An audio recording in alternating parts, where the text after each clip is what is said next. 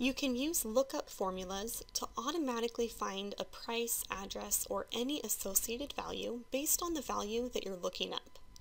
For example, say that you have a simple price list. You're looking for the item A3 and you want to return its corresponding price. You can use either a VLOOKUP formula or a combination of index and match formulas. Let's start with a VLOOKUP.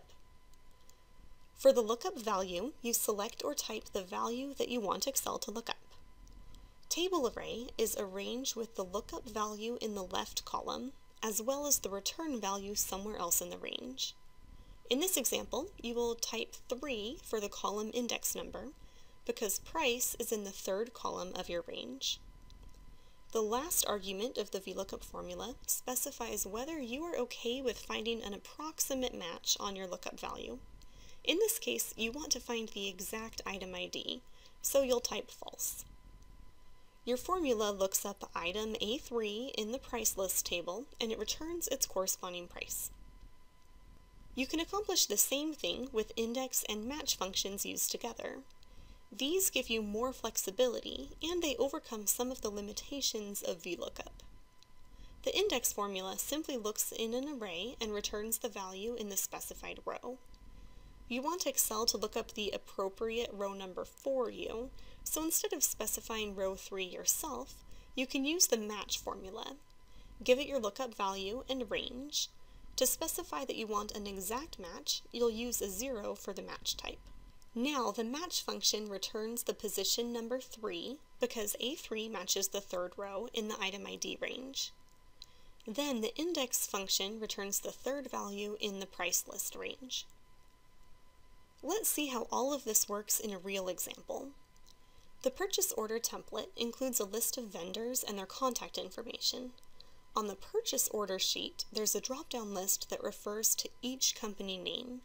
You can add a VLOOKUP to have Excel find the address of the selected company. Your lookup value will be the company name. For the range, you can simply select columns A through F. Remember that to use a VLOOKUP, the company name needs to be in the first column of your range. To get the second column number, the first row of the address, you can type 2. The easiest thing would be to copy and paste your formula without making any updates. To do that, make sure that you're using only absolute references with $signs. Instead of hard-coding the column index number, you can derive it by subtracting your current row from the row 2 cells above. That would look up the second column first, and then the third column, and so on. With these formulas in place, you can select a different company in the drop-down, and all the cells will update with the corresponding address. In the item table, you can use index and match to find the unit price of each item. For product A, you would return index column C, row 3. Instead of hard-coding row 3, you'd use a match function to look up the product in column A with an exact match. Now, selecting a different description will look up the correct unit price for that item. You can do more complex lookups, like finding approximate matches using wildcards and picking which table to do your lookup from. Take a look at the article on vertex42.com to learn these other methods.